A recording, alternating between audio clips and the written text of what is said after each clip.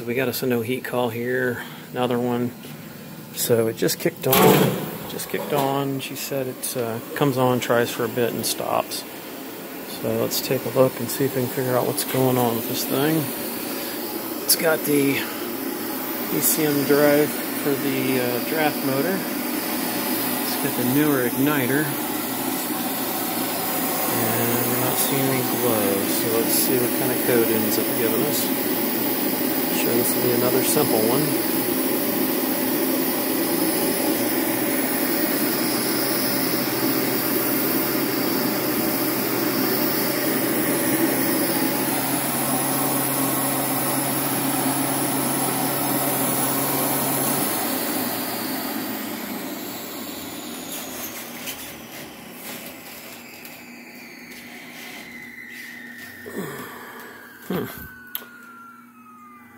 What kind of code did we get?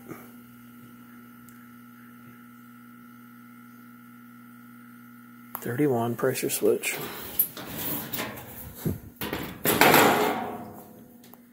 Pressure switch did not close or open.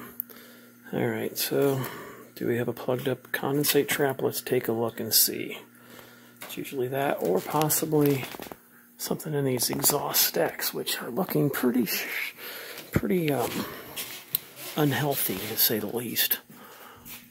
They're kind of looking a little bit tired there. Holy mackerel. And they're really far apart, and look at that. Yeah, that's daylight coming in.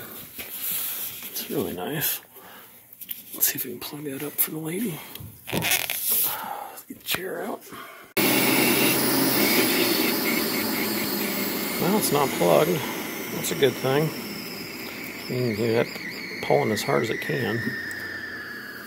I'm kind of curious. I need to go outside, maybe check the exhaust stacks. We'll yank the box here and see how she responds. Could be something in our pressure switches too. So I had water in this not too long ago on a different furnace. Not the case with this one. But like I mentioned on another video, it was one that had a humidifier, and they had made a vent around where the condensate trap's at, and it drove the water right back into the furnace, filled it all up. Not good. So let's take a look in here. Alright, so we got that hooked on there, took the cover off, and she's running. So we probably have an air intake issue.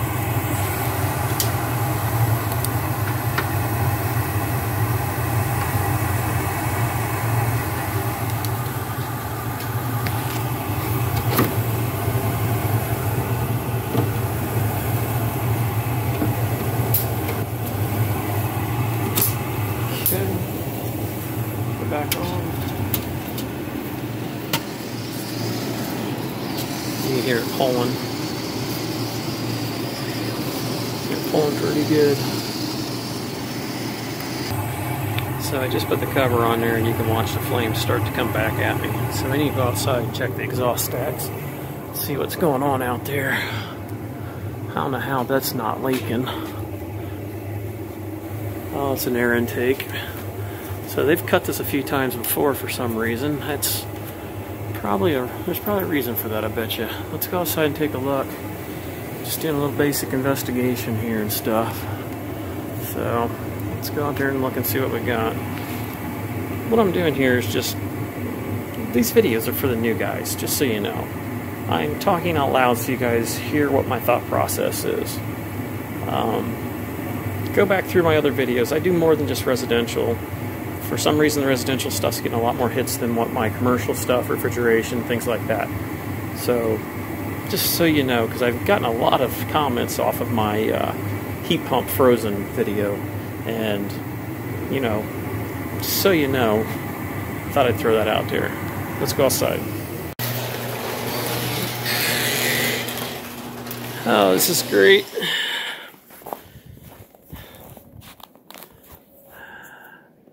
Should have brought my snow boots. This is pretty deep. That's pretty deep. Yeah, you can't. There you go. It's up to my knee.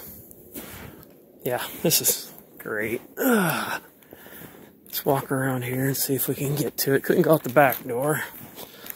Oh, yeah, look at that. So the exhaust was angled downwards, which shouldn't have been. And the air intake's over there in the snow because somebody didn't glue it. And so it sucked it completely up. There's the reason why she had daylight coming in. So there must have been another furnace here before. It's the best thing I can come up with. Yeah, they just should never have done it like that. We'll angle it up a little bit and shoot it straight out instead of down like that. That's just causing a hellacious amount of recirculation potentially. It should have came out right next door with each other, right close together. But unfortunately they didn't do it, so we're just going to have to make the best we can of it. Probably have to yank that out and see if we can knock the snow out of it. Alright, this looks about ratty. I glued it, actually used cleaner, unlike the last people. And I'm not happy with that at all. I really am not. I think what I'm going to do, since they've got it the way they've got it, I'd love to come out a new hole, but that would be bad.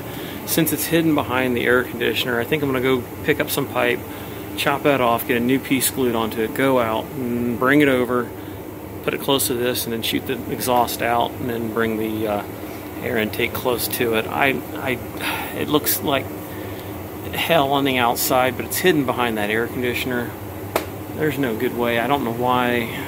I mean, it's been like this forever. This is one of those judgment calls. What do you do? Alright, so we checked the filter. It's fine.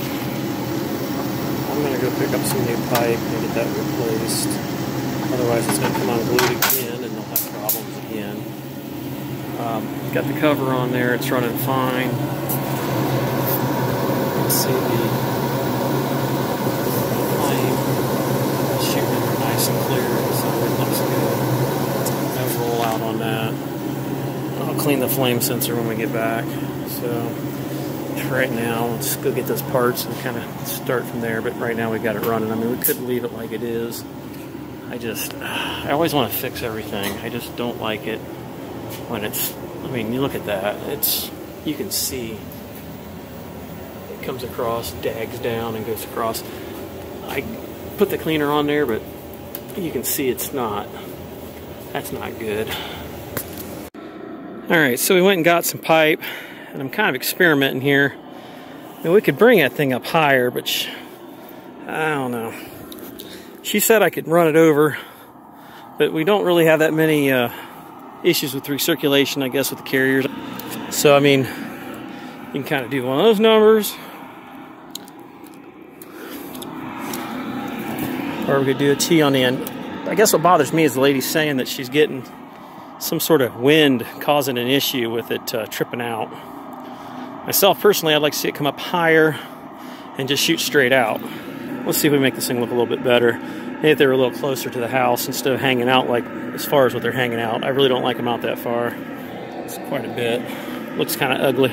Yeah, there's that there. And even when we do it like that, it doesn't hardly come out that far to even hit it.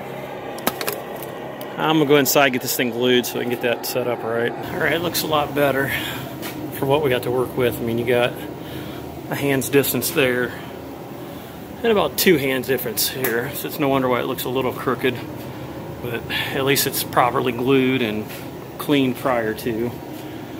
I assume they couldn't go any further over because they'd hit the floor joists there. Sometimes you can only polish it so far, and then you just gotta, you know, make it work. Honestly, I think this looks a little better. I mean, they're hidden.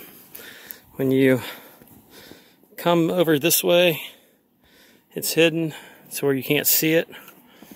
And that's pretty typical right there. I mean, she said I could run it horizontal, but then that'd put me in front of the this drain and all that stuff, and have to worry about what's going to keep it from falling down. Then I'd have to put clamps on the wall, and that just it turns into a mess.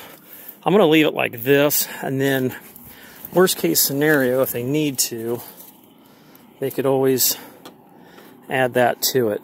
But I don't think they're going to need to do that.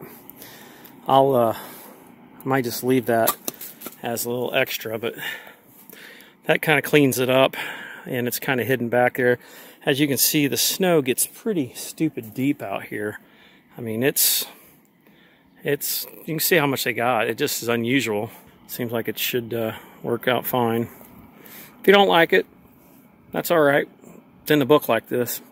Welcome to Ohio weather where it's deeper snow. So any other time you may have been able to come straight out and just let it go straight out, but that's right at that 12-inch mark, and that's probably more like 14, but with it being in a corner like this, it could go up higher and cause an issue. This is in the backyard, so like I said, you can't even see them from anywhere else. I went ahead and flipped that around the other direction to kind of separate it out a little bit, but you can see possibly the exhaust is only reaching out to about here, and it's not like it's going to hit directly and impinged right onto it. Alright, so we went ahead and glued the top of that pipe there, but the bottom right here, this is not glued. This is not glued, and that's not glued. So depending on whether it causes any issues for her, we'll be able to modify it without having to chop pipes and all that stuff. As you can tell, I brought this thing closer to the house now instead of way out front, and I still got to grab some caulk and seal that thing up for her so you don't have anything getting into the house from there. All I had was clear. At least it's sealed and won't be having infiltration. And then that insulation will block the backside so you don't have a little light coming through making you think there's a hole there.